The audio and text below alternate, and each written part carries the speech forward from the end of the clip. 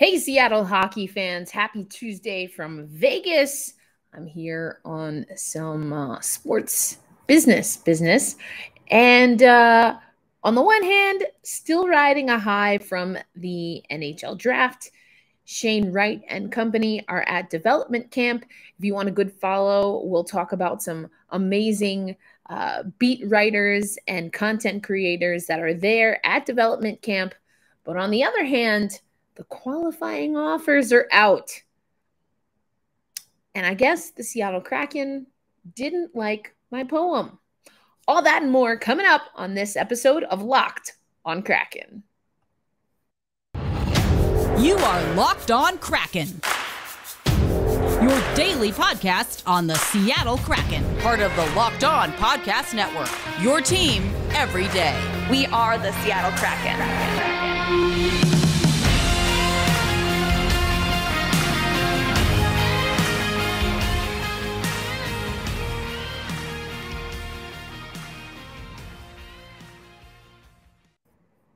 Hey, what do you say, Seattle hockey fans? Welcome to another episode of Locked on Kraken. I am your host, Erica Lindsay Ayala.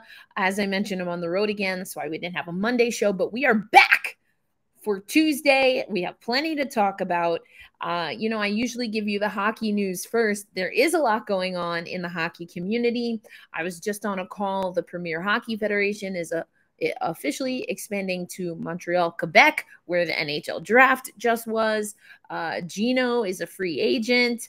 We have some free agents we're going to talk about in What's Kraken. That's coming up next. But there's a lot of hockey news. Of course, it's free agency. We saw Philly make some splashes. Not too many people excited that Tony DeAngelo is headed to Philly. We've had GMs, we've had people promoted. All of those are great things. And Locked on NHL and any of our other Locked on hockey shows are great to catch up there. But we're not going to stay there, at least not on today's episode, because we have a lot of Kraken news to talk about. So let's get it going with What's Kraken. And What's Kraken is that we had a pretty good draft. I've talked about it before. We need everything. What were we going to do? We need everything in the draft, and we got a bunch of stuff. I'm not going to lie to you. Oh, that's the wrong screen. I'm going to do a shared screen here because I want you to see exactly what the Kraken picked up with their 12 picks overall in the draft. We were talking about it a lot, and I think they did pretty good. Of course, everything is a little bit of a toss-up, and a lot of these guys, and we'll talk to you about exactly which of these guys that you're going to see are actually at camp. But here is what I wanted to show you. For those not watching on YouTube, thank you, as always, for making Locked on Kraken your first listen of the day. And I will have the links if you want to check this out. But we're going to go through this here. We have, of course, Shane Wright was the number 4 overall pick in round 1, our only first round pick. He comes from the Kingston team in the OHL, 199. I've seen this guy at 91, 98, 99, but he comes in at 6 feet tall. He's from Canada and a centerman. A lot of people really like this bang with Beniers and Wright as young centermen. I mentioned, though, there are some veteran centermen that are on the market. Not really confident any of those are necessarily at play for Seattle, but we'll see. Then you have Jaeger Firkus. We're going to talk about Firkus a little bit, but also hails from Canada, played in the WHL for Moose Jaw, 5'10", 151, and is really a prolific scorer, can get fancy on him, has a Seattle Kraken connection, and Bob Condor wrote about that. We're going to talk about that. Jani Niemen from Finland. You've got 2 Finnish players. Firkus went at 35 in the second round. Niemen at 49 in the second round, 49th overall, 17th in the second round. Nicholas Kako, I got to figure that out. A goaltender. So now this was really interesting because the Seattle Kraken made some moves in order to secure some of these picks.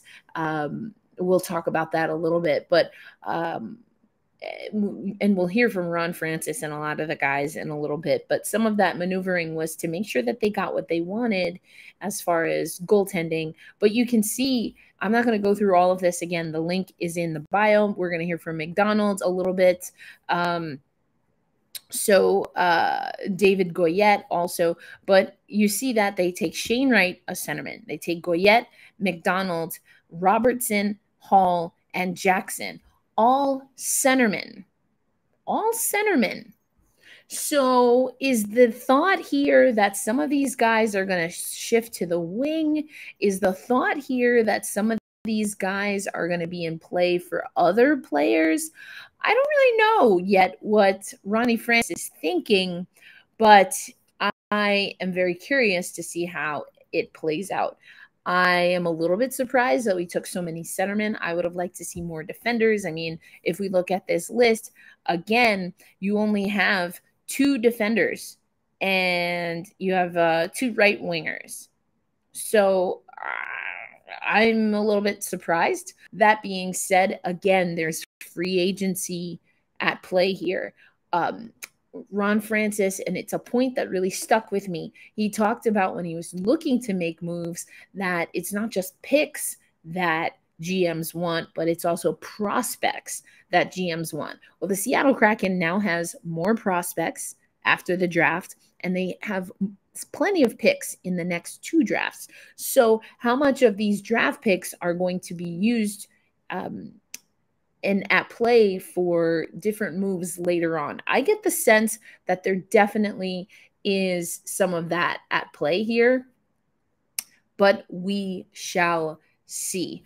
In the next segment, we're going to talk a little bit about actually, you know what? I'm sorry. Let's do it now, because in the next segment, what I want to do is I want you to hear from some of these young guys, but let me talk about some of the qualifying offers that we did make. Well, first of all, Karson Kuhlman, we reached a deal with him.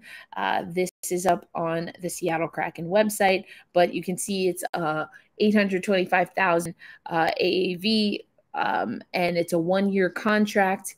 Also, there is the qualifying offers that were made to Morgan Geekie, Cole Lind, Karson, Trowinski, I always have trouble with that one, and Alexander True, which means that Hayden Fleury, Dennis Cholowski, Daniel Sprong, and Ryan Donato did not receive qualifying offers. Now, this doesn't necessarily mean that they're not going to sign with us, but I'm not alone in being a little disappointed. So let me take you over to Cap Friendly, though, because this will explain a little bit, or give us a snapshot, really, of where we're at with the Seattle Kraken. Love Cap Friendly. Projected cap hit as of right now, $60 million, $439,166, which leaves over $22 million left.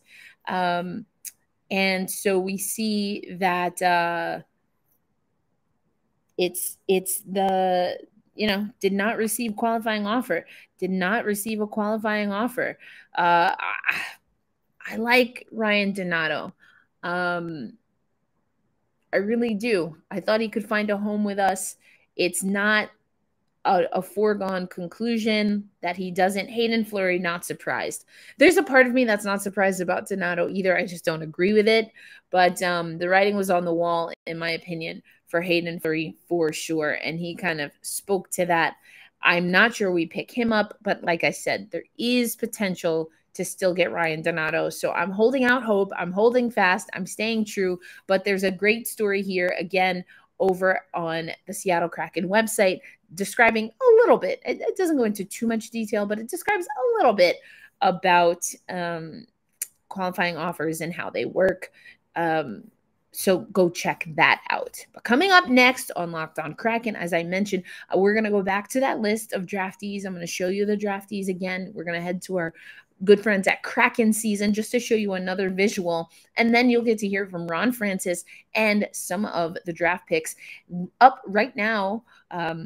It went up earlier today on the YouTube page, on our Locked On Kraken YouTube page. You will see Shane Wright's full media availability from the draft. I plucked out some quotes from there already, but you can check that out, and I will put up the other ones where I'm doing little snippets. You can watch those over on Locked On Kraken on our YouTube account. So if you're not already subscribed, please subscribe. And if you can make comments, that's awesome too, because it jumps up our ability to be found in search to spread the good news about the Seattle Kraken and our absolute heartbreak that Ryan Donato did not receive a qualifying offer. But we're going to hold out hope. Okay, that's what's coming up next. Take you back to the draft floor on Locked On Kraken. Right now, I want to tell you about Built Bar. Built Bar, they're the people that invented Healthy and Tasty, and they have a new gift for your taste buds. You probably have heard me talk about the coconut brownie chunk, but now there's a coconut brownie chunk with the puffs treatment. So now this is a low calorie, low sugar, high protein, and all the way around delicious play on the coconut brownie chunk with our amazing puffs. They're limited time, but remember that the puffs are a special collagen protein, great for your hair, great for your skin, great for your nails. You can enjoy them guilt-free because they are actually good for you. And they're the perfect treat because they're covered in 100% chocolate.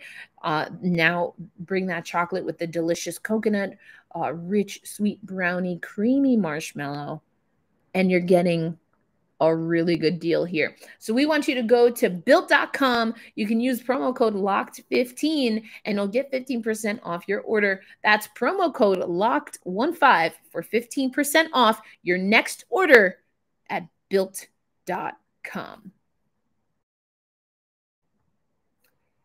Hey, what do you say, Seattle hockey fans? We are back, and I'm going to take you, as I mentioned, to the draft floor. We had a lot going on with the Seattle Kraken, including, I want to talk about a little bit of celebrity news or, whatnot. Matty Beniers and Shane Wright went to the Mariners game. Beniers pitched out. He threw out the first pitch from the mound. They don't always let you throw from the mound. I don't know how many of you know that. I have a dream. It's a dream of mine to throw out a first pitch at a Mets game. And so I love that we have that crossover with our Locked On Mariners squad. They're doing a great job. We're our podcast of the week, actually. So congrats to the Locked On Mariners show. But I want to take you to, as I said, we're going to hear from Ron Francis first, because, he knows there's still a lot of work to do, but I think he's really excited about this crop of young guys, and for good reason. So we're going to hear from Ron Francis, and then we also have clips from Firkus, Goyette, McDonald, and Wright. And so I played a little bit of the Wright clip the other day, so I'm not going to play that too much. But I do want you to hear what Ron Francis is saying about Wright, in particular about that death stare that everyone's been talking about. And then we'll get to McDonald, Goyette, and Firkus from the draft floor. Yeah, I mean, there's no chip. The kid was excited to come to Seattle. I think there's a lot more being made about this staring. Like, I was on the stage. I watched him walk over. Mr. Bettman stopped him, pointed him to the cameras. That's what he was looking at. They finished taking the pictures and he walked us. There was nothing else to that. They're trying to make a bigger deal out of it. I think the kid's excited to come play in Seattle. I think it'll be good for him. We think we had a good organization, a good leadership to work with him. His former coach and GM in Kingston, Paul McFarland, is one of our assistant coaches, so there's a relationship there as well. And I think it's exciting for him. I think it's exciting for us, and hopefully he works hard to be the best player he can possibly be. That's all we're looking for. Obviously, we're excited the way things fell for us last night. Getting Shane in the fourth pick. So, and then today was a good day too. I mean, we took some swing on some guys we think have some offensive upside. Guys that we hope can score some goals for us moving down the road. Ended up getting a goaltender that we liked, so put that in the system as well, and then a couple deep. What do you like about Firkus beyond his shot? Like, what is it? No, I mean, yeah, he scores goals. He scores goals in a lot of different ways. He's had the lacrosse style goal and different things.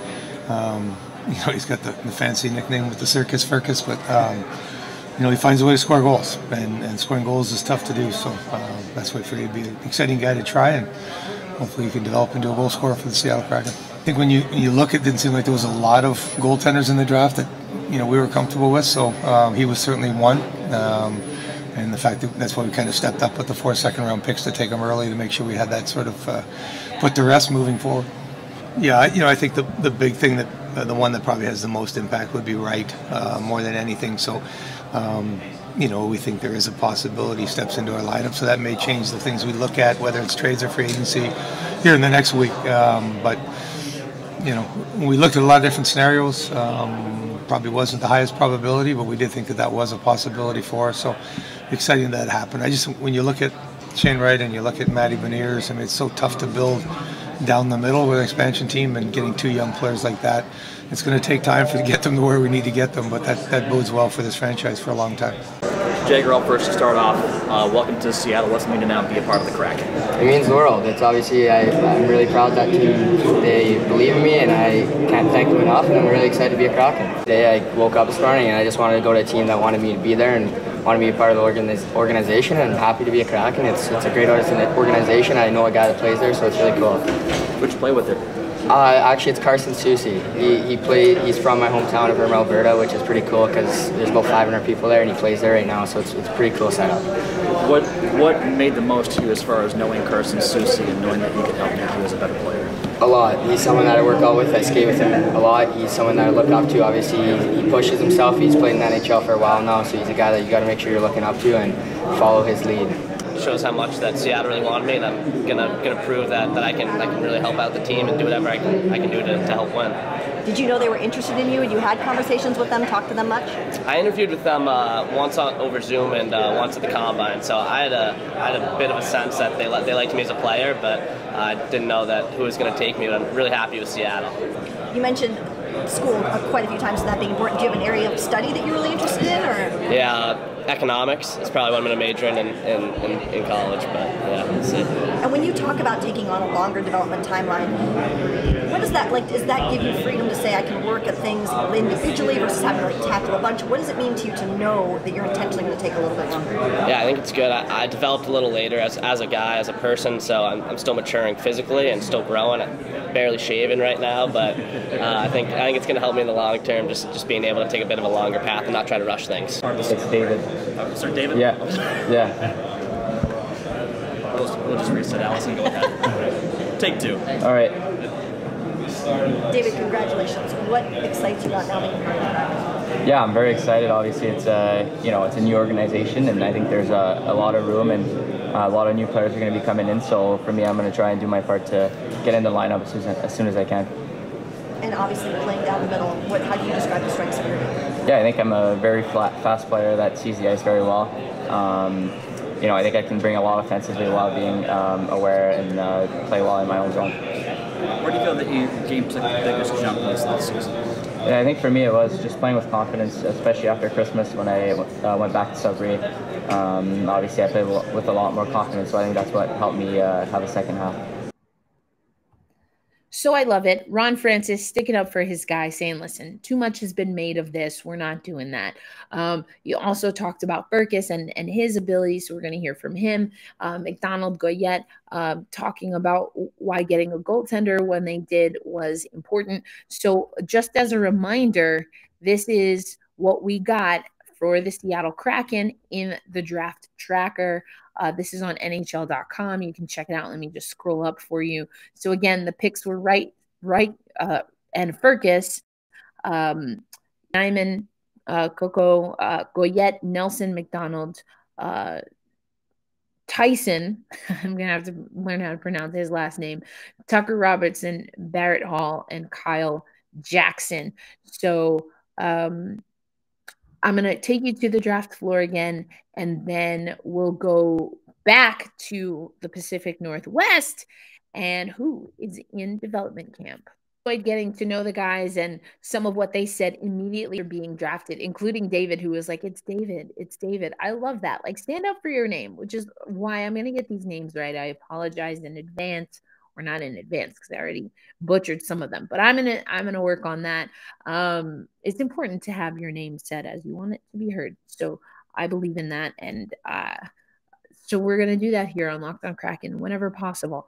Coming up next, though, on the show, I'm going to take us over to development camp. Development camp has started already. Have heard from some folks out of development camp. So let's take you back to the Kraken Community Iceplex and stick taps to Emerald City Hockey. If you're not already following Emerald City Hockey, make sure you do. RJ and I had our expedition last year, and I love that Emerald City Hockey is still getting it done, particularly giving you some awesome video. Great battle between Wright and Beniers that we saw. But coming up next, we'll take you over to the sights and sounds of development camp. As always, I want to thank you for making Locked on Kraken your first listen of the day. We have so much exciting stuff that's happening this week. It's overwhelming, but in like the best way possible, including that we have development camp. We also have the Firebirds have some new signings. We're going to talk about that later in the week. And we hope to take you also over to Jessica Campbell, who's at the Kraken Community Iceplex for development camp. She, of course, is the assistant coach for the Firebirds, the first woman bench boss in the American Hockey League, making history with us. So all of this whole show should be called What's Kraken, because I have so much Kraken news after so long of having to give you updates from around the league and how maybe possibly kind of sort of they might impact us. But now we've got the news. In a minute, I'm going to take you over to Maddie Beniers and to Firkus that they spoke at development camp. But before we do that, Firkus has a Seattle connection already by way of his brother. And there's this great story that Bob Condor wrote for the Seattle Kraken. And as it turns out, Ambrose Firkus, who is Yeager's brother, is good friends with Karson Soucy. And Karson Soucy, congratulations to Karson Soucy. His wedding weekend was coming right off of the draft. So congratulations to Karson. But Ambrose had a conversation, via text or whatever with Karson, who's getting ready for his wedding, but obviously following the hockey news and certainly following what's happening with the Seattle Kraken. So it was interesting, and you heard in that clip earlier that I played that Firkus mentioned that he has a connection to Karson Soucy, and then this story is a great follow-up to that. But here is, I want to take you to one of my favorite accounts to follow. I think they do a great job just summarizing Seattle news on social media. And so since they have a visual, I just want to again show you by way of Kraken season. I always do my best to keep you apprised of what other people on the beat are doing. Listen, I know I don't know it all, and my take on Seattle Kraken news is different than other people, and there's nothing wrong with that. I'm confident in what I do, and because of that, I can share what other people do. It's all about us, the fans, right? And we should get our information from as many people as possible. So again, check this out. They have some other great stuff up as always, including I told you Maddie Beniers through the first pitch. It was amazing. Oh, the Mariners had on their throwbacks. Didn't notice that. Look at this beautiful day. I've been in Chicago, now I'm in Vegas, so I haven't made my way out to the Pacific Northwest, but planning to do that for training camp and preseason. We talked about that before. The preseason dates are out. We'll talk about more. Hey, he made it to the plate. This is cute. 100 miles per hour. He made it to the plate. That's a little bit hard. I don't think people realize that. Anyway, I could go on and on about baseball. Those of you who've been following the show, I'm a big baseball fan. Anyway, go follow Kraken season if you're on Instagram. Make sure you follow Emerald City Hockey on Twitter. Again, RJ just doing great work. So let me take you over to Emerald City Hockey because, like I said, they've got some great stuff there. RJ and company. Look at this battle, though. Look at these drills that you see Wright and Beniers doing. Love that. Beniers getting fancy on them. Look at these young guys. Our centerman, our young centerman. Ooh, nice little deke. Nice little deke. Again, make sure you're following the folks on the beat. You know, I always give you what Ryan S. Clark is doing, what Jeff Baker is doing. We've got so many amazing people with so much talent. I would like to think I'm included in that. So let's make it happen. And once I have my plans for when I'm going out to the Pacific Northwest, I know some people have been talking about a get together, like a Kraken meetup, and I would love to do that. I would absolutely love to do that. But we're going to close out this show with Beniers and Firkus. You're going to hear from them from the first day of development camp. As we like to say here, hold fast and stay true. And my tip for you today, especially as someone who is literally in a desert, stay hydrated. I got a little crack in my voice. I got to take care of that. I'm here at a different conference. If you want to follow me personally and see that journey, check it out, but all in service to being a better sports media person, which of course will impact what I do here at Locked On Kraken. But staying hydrated is extremely important. Headaches, probably dehydrated. Feeling a little tired, maybe you're dehydrated. So I'm going to get some water, particularly some tea. I'm a tea drinker, and I will see you tomorrow. So we heard you sought out Shane Wright's phone number right after he got drafted. You sought him out to talk to him. What was behind that whole thing? Oh yeah, I don't know. It wasn't anything special. I don't think. It was just texting him and saying congrats. You know, a couple of guys did that when I got drafted. So, you know, just telling him how excited we were to have him. That was all. Not much. We didn't get into hockey really. You know, I think we, you know, there's a lot of guys here. I think there's maybe like 27. So we all kind of just, you know, got to know each other a little bit and asked about hometowns, you know, where you played growing up, things like that. So it wasn't too much hockey talk. When you watch the draft, does it get you excited for the future, the direction this team's going? Yeah, definitely. You know, I think we were fortunate enough to get Shane and a lot of other great players. So, you know, you watch it and you're like, wow, that was me a little bit ago, and now you see a bunch of other guys. You know, their dreams coming true. So it's pretty special, and now you get to be here, meet them all, and it's pretty fun. First day on the ice, now with an NHL jersey, NHL colors. How's this feel for you? Unbelievable. Obviously, you dream of just throwing, even though it's a practice jersey, it's still an unreal feeling. Just being in an NHL facility. Obviously, the facilities here are next level. It's pretty cool going around, just looking at everything. It's an unreal experience so far, and I'm happy I still have a couple more days here. And the CHL Top Prospects game, you had a really strong game there. What did that do to your confidence, not just your draft stock, but also for you personally? Yeah, I mean, I think I was always a highly confident guy. I've always have been. I think I always will be. But I think that it opened a lot of eyes for me. That's for sure. I know that there's a lot of people watching that game. There's lots of media around that game, so it was awesome to go out there and play my game. I think it was just another game for me. I didn't overthink it. It was just me going in there and playing my game, and I'm happy that it did open a couple of eyes for me. If you go back to Moose Jaw next year, what do you think that this whole experience is going to bring with you? Unbelievable. It's obviously it's cool to have your first camp, and I think going back to Moose Jaw, I think we have a really good team. We have a really good chance next year. We were really deep, and I'm excited for that, especially just because I love it in Moose Jaw. It's a great place to play. It's a great city. It's friendly. It's fun. I enjoy everything about it, so I'm excited to get back there. What's the energy like out there on the ice? Are you guys sizing each other up? Are you seeing where you stack up against this draft class and these other players? Or are you just getting to know everyone and having fun out there? For me, it would be more so the second one, just going out there, just playing my game. I think obviously a lot of people throughout this organization know what I bring to the team, and I think just going out there and just showing them that I've been improving throughout the summer, and I'm just going to keep getting better. That's one big thing for me. I think I can keep growing. That's why my future is bright, and I'm really excited about it.